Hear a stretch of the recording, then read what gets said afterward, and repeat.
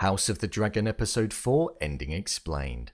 The most recent episode of the show was a really interesting one. It was an intimate episode in many ways, in the sense that we witnessed Rhaenyra and Daemon form a bond of closeness like no other, whilst also seeing how relationships, duty, love, loyalty, and desire make up a huge part of what it takes to ascend the Iron Throne and all that surrounds it.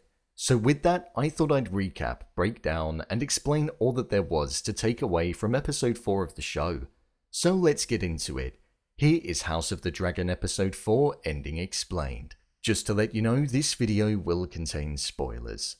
The episode started off with the very thing that episode 4 centered around, the act of being together. In this sense, it was the merging of two houses in order to be the strongest of them all, and for the next generation to have the Targaryen reign. So far in the series, we've seen Rhaenyra being opposed to the very idea of marrying somebody for the sake of duty or tradition, and this goes as far back as episode 1 when she was speaking with her mother.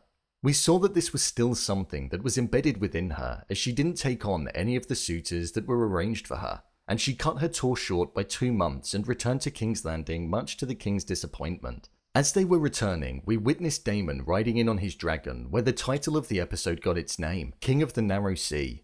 Following the battle that we witnessed in episode 3 and the slaughtering of the crab feeder, he was proclaimed as King of the Narrow Sea.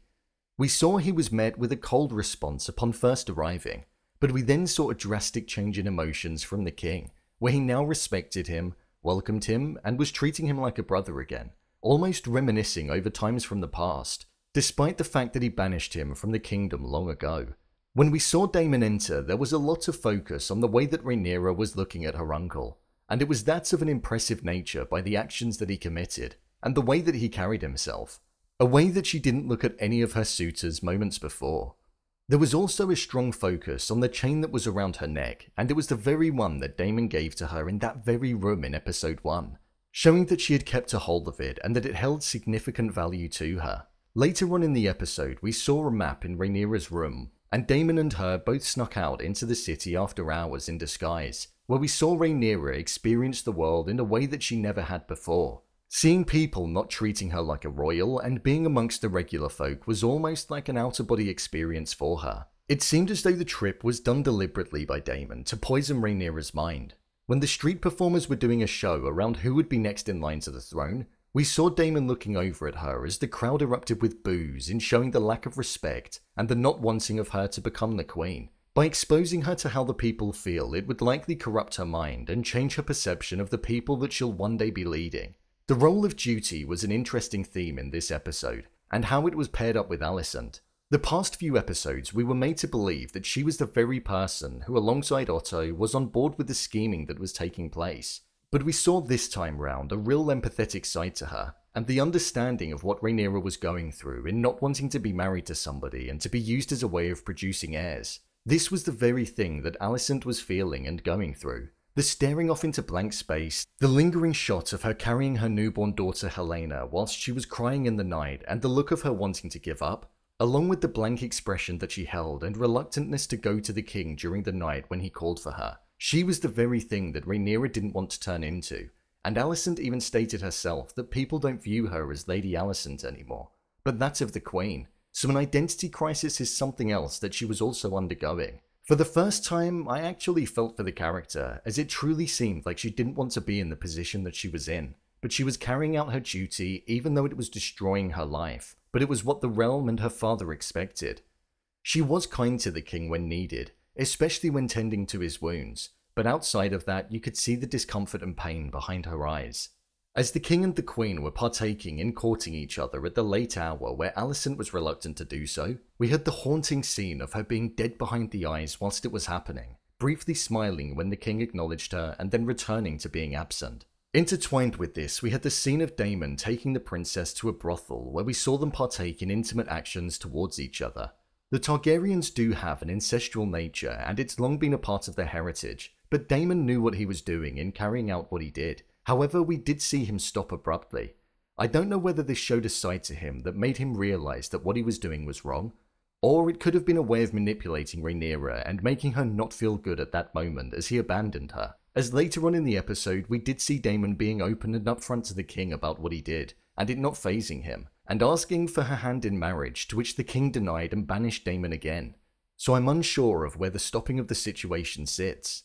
We saw Rhaenyra return home during the night, and a sense of duty came into play again. We saw Sir Criston Cole being called into her room, and they partook in being intimate with each other. However, you could see Criston questioning whether or not he should be doing it. The slow putting down of his armor and the lack of excitement on his face in the build-up is what was telling me this. I feel as an audience we've been led to believe that something was brewing, but the actual execution of it made me question if it was something that he even wanted. Even how he was acting afterwards was leaning towards that. Following this, we saw the child that was waiting outside of the brothel approach Otto Hightower and inform him of what he saw.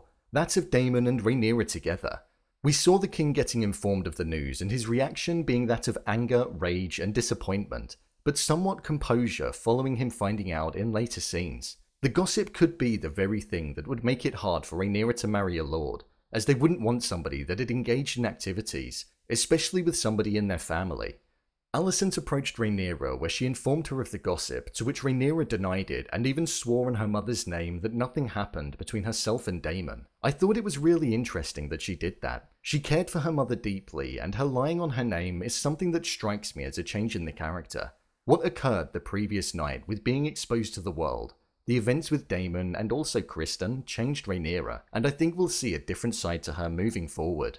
In the final 10 minutes of the episode, we saw the king approach Rhaenyra and inform her that he was aware of what happened, and that she'll now marry Rhaenor Velaryon, Corlys' son, as a way of ensuring that no damage come to the name of Targaryens.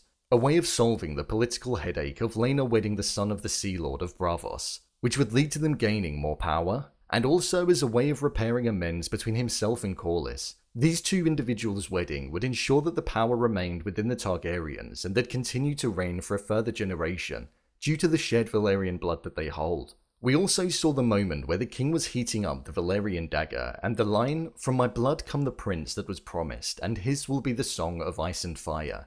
This was something that was spoken from Aegon I and referenced about his reign and a prophecy. Rhaenyra agreed to marry Rhaenor as long as the king were to remove Otto Hightower as the Hand. She spelled out exactly what Otto had been doing, and he finally saw through his scheming and plans and removed him as the second most powerful person in the realm, due to understanding that Otto had personal gains and motives in the well-orchestrated plan that was being carried out. In episode 1, we saw him get Alicent to go and comfort the king following his wife's death, and now the repercussions are being felt by both Alicent and Otto. Alicent is miserable with her life, and Otto was stripped of his title. The final shot that we got was of Rhaenyra being given a drink that would rid her of any consequences of the actions that were carried out with Daemon. Nobody is aware of what happened with Criston, so he's off the hook for now. But if she's going to take the drink, that's a different matter. I thought episode 4 was a really good one. It was slower in pace, intimate in nature and execution, and showed the power of companionship, courting, and duty when affiliated with power. The king is looking weaker. He's lost fingers, he's got marks all over his body, and he's clearly suffering, and it's gotten worse. So I'm intrigued to see how long he has left in him, especially considering we have a time jump coming up soon. Rhaenyra has changed her attitude and her care for the realm, but she still wants to ascend the Iron Throne, as we heard of how she still fears Aegon being named heir.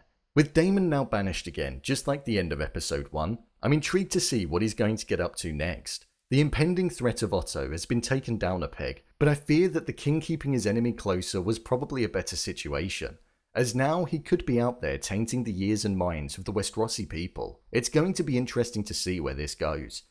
So, there you have it, House of the Dragon episode 4 Ending Explained. If you want to see more videos such as Endings Explained, theories and predictions, and character breakdowns, then click on the I button.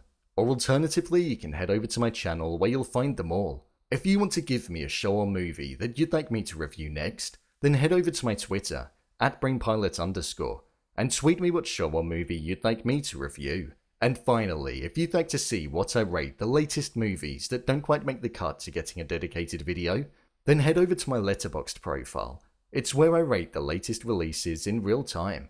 What did you think of episode 4?